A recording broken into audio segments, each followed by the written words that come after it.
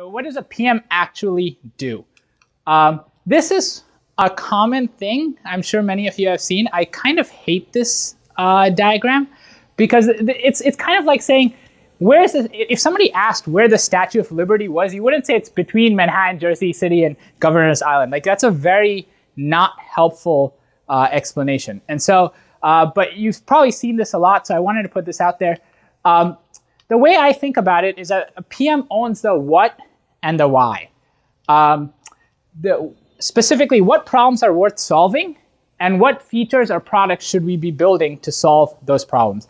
Engineering and design often ends up owning the how.